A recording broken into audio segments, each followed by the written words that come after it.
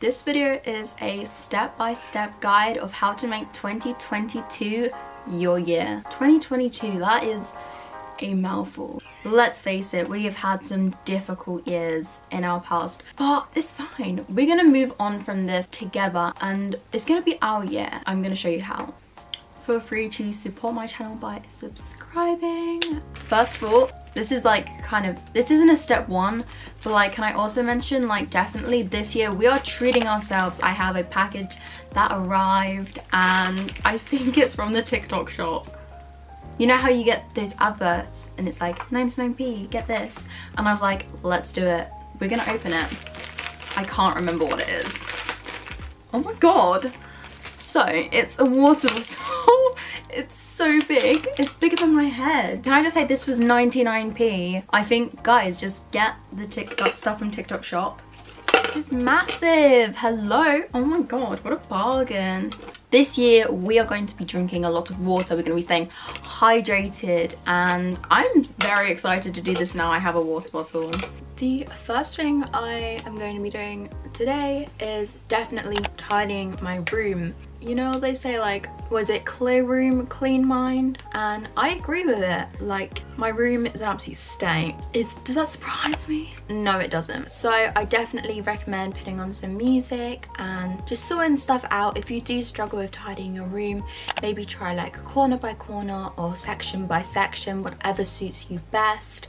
Another tip is setting your goals. You can either do this by writing it down or you can even type it up on a computer. I find writing down achievement or like a bucket list for the new year. You could even do it for a new week. I find that writing stuff down really helps, and even if it's just a to-do list, I find it helps a lot.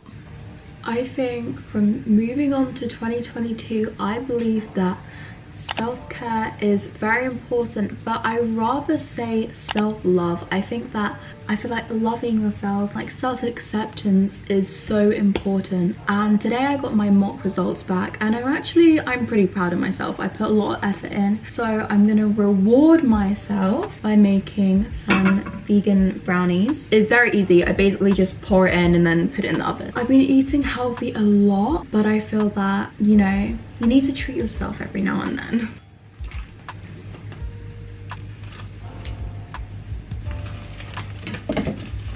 Oh my god, this looks so good.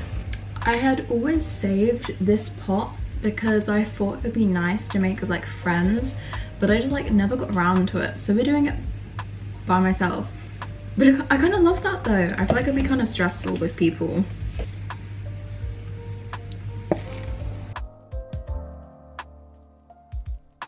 When starting a new hobby or a new interest, or for this instance a new year, I definitely recommend scrolling through Pinterest to try and get some ideas. I'm doing this while I'm waiting for my food, but I just find it gives me such inspiration and almost motivation to do things. It really helps. Everything on there is just so aesthetically pleasing and it's amazing. My favorite app, hands down.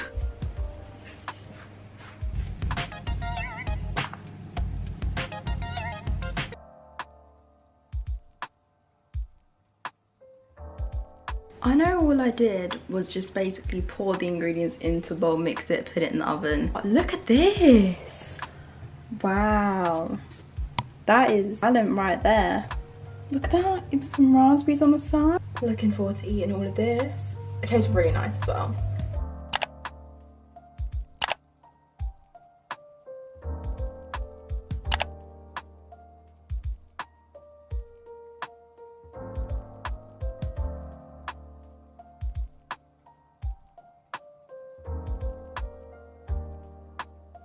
For ages, I thought that the best way to settle down was by watching a movie or just browsing on YouTube for ages. But this year, I definitely want to try and read more before going to bed. I am reading Call Me By Your Name. You may say I'm late to the party, but I've had the book for so long, but I've just never had the motivation to actually pick it up and read it.